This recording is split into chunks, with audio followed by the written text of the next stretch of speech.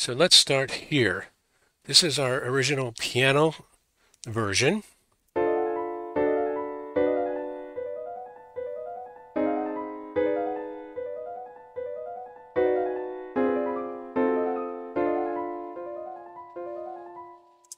And this is our new timbred version.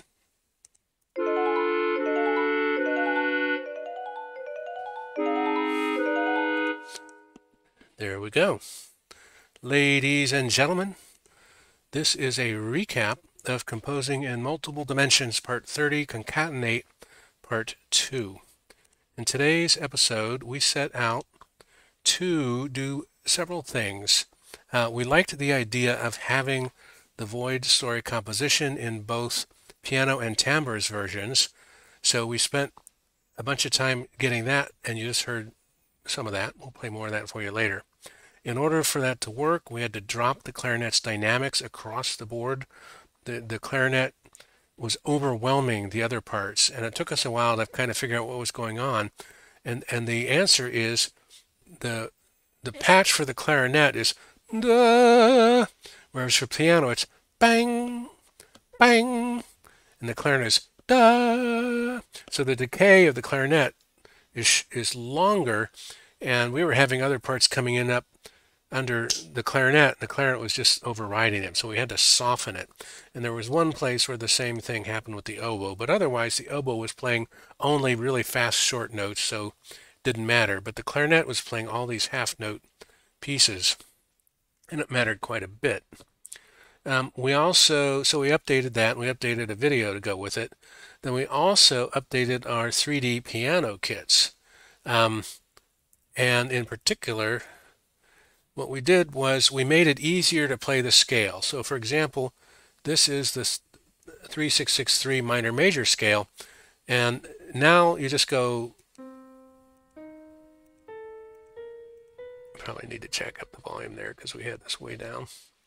It was hard to figure out what the minor and major were. Well, you just click the boxes across the top. And if you want to play minor, you click whatever's on the lower realm.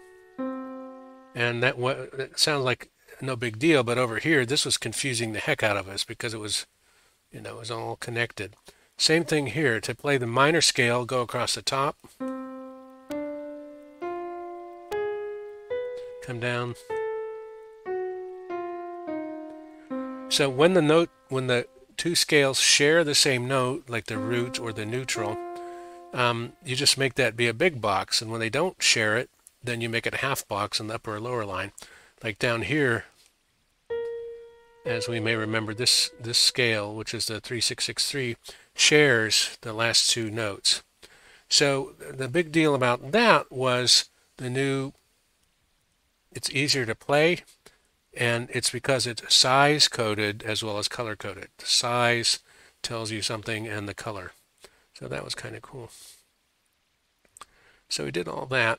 So what we're going to do for you now is we're going to play the new timbred version in its entirety of Void Story, and then that'll take us home, and then we'll come back. Here we go.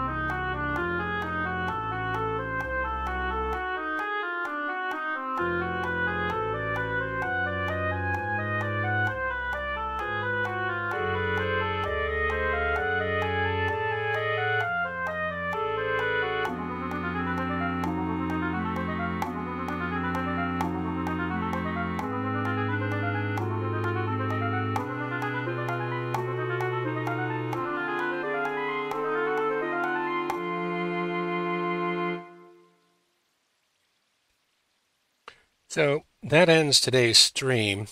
What we find that we really like about this retambering, we love the oboe staccato, and it's and we also love the clarinet choir and the chords. When we were soloing the chords, we spent a lot of time listening line by line to the two versions, the piano chords and the clarinet, and tuning the dynamics. So overall, the dynamic felt the same, but the clarinet playing certain chords against each other just seems to more expressively draw out some of the consonance dissonance. It was really cool.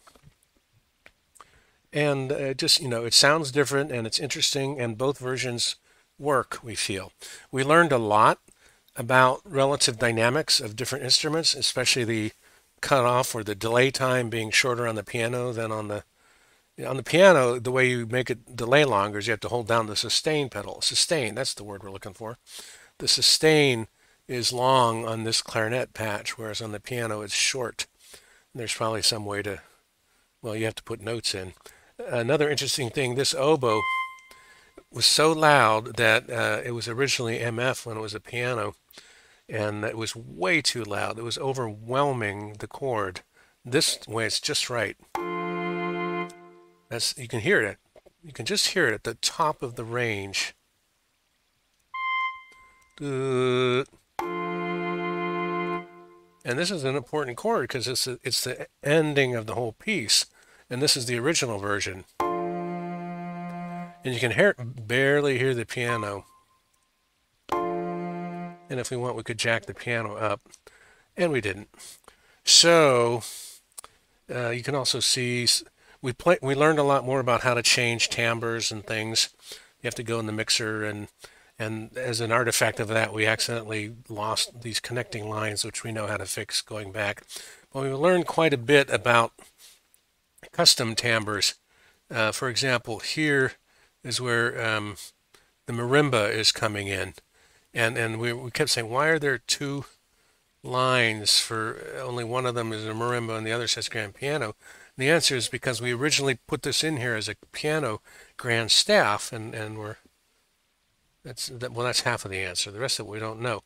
But if you wanted to, this is where we could go in and change it to the music box. There's no way to change it to music box from the friendly interactive menu over here, where you say instead of marimba, if I wanted the music box, I could select an instrument, but you cannot find music box in here. The closest you can find is musical saw and musical glasses. But it's in there. The patch is in there, but you have to go into the mixer and here, and then you pick it from the pop-up menu here where all of this stuff is. So we had sort of run into that before in a previous stream, and this turned out to be a great way for us to remind ourselves. The other detail is you may or may not remember that we had when we where are we at the end here we had normal, and then we transposed it up by 3 and by 6 halftones, and the statences changed. The statences changed. The cadences changed from a restful cadence to an urgy half cadence. So the energy in this whole area went up, and similarly over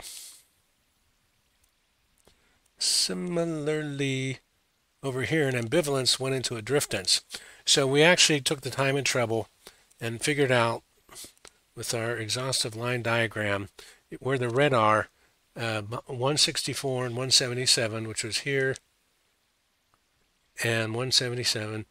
That went up a teeny little bit. It went up about a quarter of this cursor. It went from here to there, and from here to there. It just felt satisfying to, make sure because down the road, when we're doing stuff like this again, and using a line diagram, and we're using transposing, I don't think we've ever realized before that when you transpose a cadence, its function can change. I mean, it makes sense now that you think about it. So our ideas for next time, we are swimming in ideas for next time. We want to share the animation we made of the clarinet oboe version. We want to keep working with the piano kits. One of our aha realizations is you could take this scale and the way you would show a jump of 3 would have everything like this figure here. Let's see.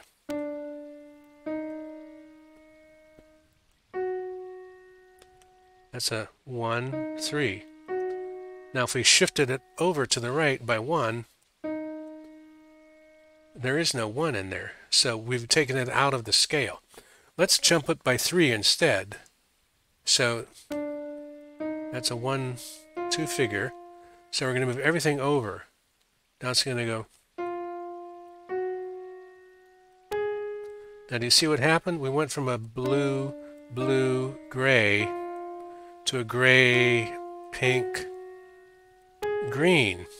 Well, these were 2 modes and a neutral, which means this was a tonic chord. But here we went from gray to an urge note to a none note. So when you have a pink note without any blue, it's a dominant chord, which is called urge energy. When you have blue notes only, it's called rest energy. So what was originally a rest chord here has been, by shifting it to the right 3 spots, been turned into an urge chord. This chord, when we went up by 3, move it to the right, it stays dominant because these are none, none, and another urge. So that would not have changed the function, but this definitely would have changed. And that's kind of what happened to us. I know we're getting a little pedantic here, but when we went up by 3 and by 6, sometimes it changed it, statins to a half cadence, and sometimes it left it alone, statins to statins. So that's a whole new learning for us, and we realized we could show that visually with the scale. So the idea of the 3D piano kit scale is to give us yet another angle, another perspective. We have musical scores, and we have piano keyboards, and we have spreadsheets galore, and reference spreadsheets and all that stuff. But all of them are like there's some ineffable musical expression beyond words that we're working on our ability to speak that language and to sneak up on it from different angles. Bang our heads as far as we can go playing on the piano with our little fingers, which is as good as we are at. We play clarinet, remember? Then learn some music theory, then make up your own music theory, then go